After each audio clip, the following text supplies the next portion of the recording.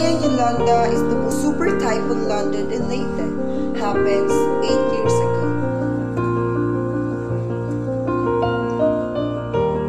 In fact, November 8 is coming. We are going to commemorate it again.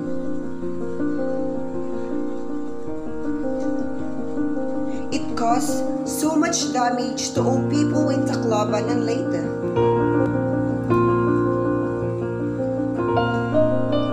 Many died, even the young and the old people has been casted out.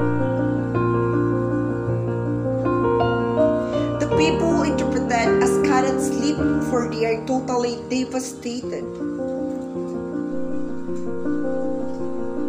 In the memorializing of the person seems unable to have a peace.